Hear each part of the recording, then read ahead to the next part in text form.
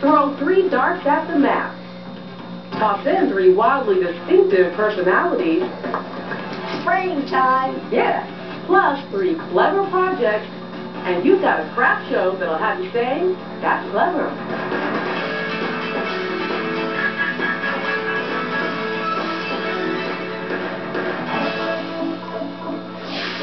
Hi, I'm Angela Martinez. Welcome to That's Clever. Crafters often combine multiple mediums to create the right look for their artwork, like this artist from Connecticut. He's using wood, paint, and clay to transform a basic brick into a craft that really has some teeth.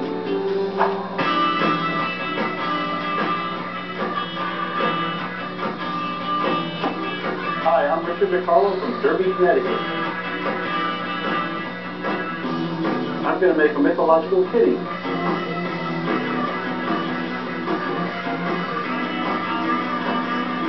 Welcome to my studio in the basement of my home. This is where I'm going to create the mythological kitty. Picking the right brick to carve is like choosing a melon. You got to listen to it. You got to have that dull sound. I'm going to grab my colored pencil and begin to sketch the cat's body. I used to be a cartoonist, so this kind of comes naturally for me. My design is all set. Now I'm ready to mark out the areas that are going to be chiseled out. I'm going to use a different colored pencil. This will determine the areas that will give it a three-dimensional look.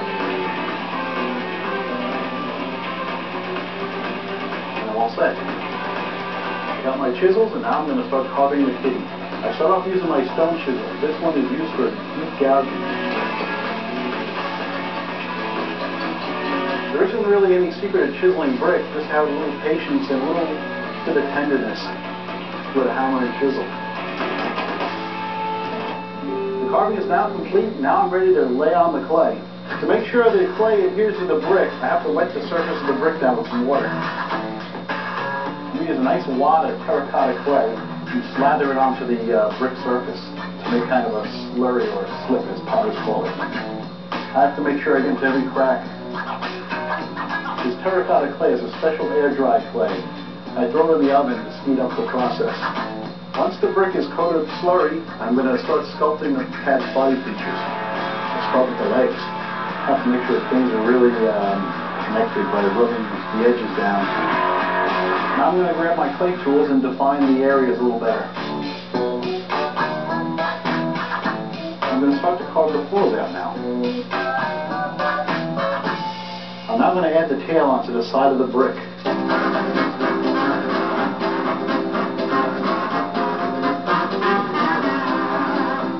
I'm carving fur detail with my cheapo clay tool. I use plastic ones because I break the wood ones. Now I'm going to add the face. These are going to be ears. I'm going to add some facial details. I'm going to add some jewelry, a nice big gold necklace. An Reptile cat can never get away with wearing this much bling. The eyes are going to require some special attention, so I actually got to use my metal tool to surgically add them to the face. Now I'm going to work on the eyelids so he doesn't look quite so surprised. I don't want him to look like this. I'm satisfied with the look of my mythological kitty, so now I'm going to put the brick in the oven for about 4 hours at 110 degrees. This way the plastic eyes don't melt. This brick has dried 4 hours in the oven. Now I'm ready to apply a base coat. I'm using white paint mixed with a little bit of blue paint to give it a celestial look. I like to use acrylic paint because it dries so quick.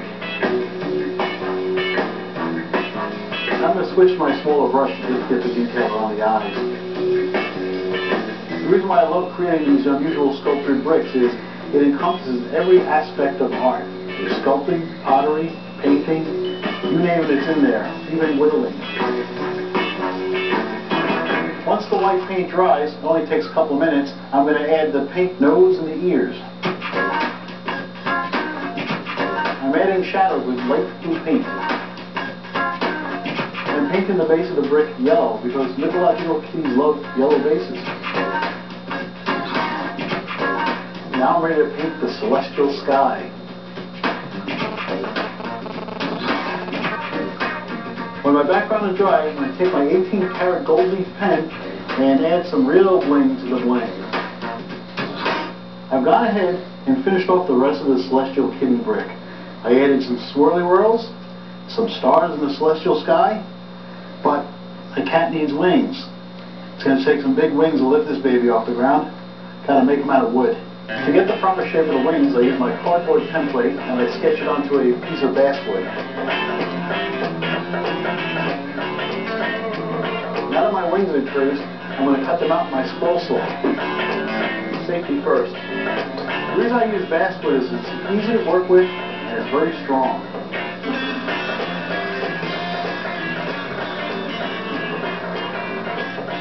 Now I'm going to draw on some feathers. I'm going to whittle these lines out. I've gone ahead and painted the wings. I added detail in gold leaf 10 and inserted dowels so they can attach properly to the brick. I'm going to add my completed wings to the mythological kitty. I drilled holes in the side using a masonry bit to accept the dowels.